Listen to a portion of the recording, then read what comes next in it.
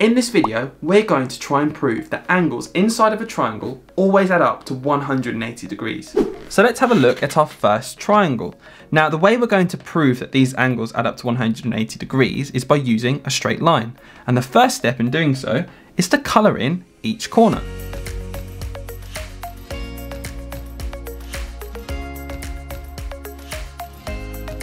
Now that we've done that first step, the next thing to do is to rip off the corners. And this is the fun bit. We can just get in there and rip it off. We've got a corner, our second corner, and our third corner. And we can get rid of this part of the triangle now. And what we have here are 3 different corners.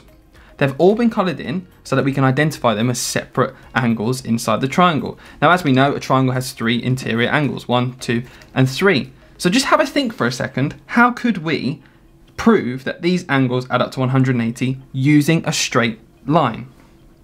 So what we can do is to arrange these 3 corners in a way where we can create a 180 degree angle. We have our first corner here.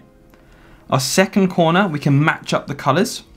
So we can see they're separate, 2 different angles in the triangle. And take our third one, and hopefully, if the rule works, we should see a straight line right across the bottom. So let's have a look. And there we go.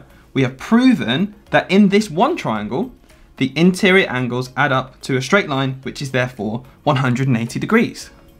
So that proves that angles inside of one type of triangle do add up to 180 degrees. However, we want to prove it for all triangles. If only we had some more that we could work with. Thanks, Hayden.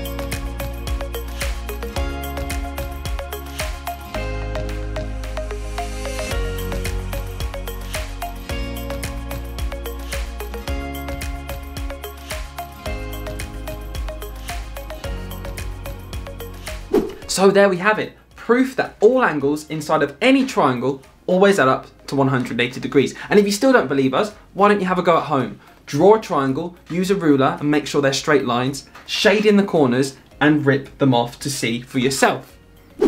So why is it important to understand this rule? Well, you may well see questions like this. You're given a triangle, 2 angles are given and 1 is missing. Now, using the rule that we have proven today that all of these interior angles must add up to 180 degrees, we can solve for the missing angle.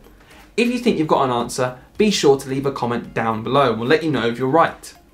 Thank you for watching and be sure to like our page for you to see future videos.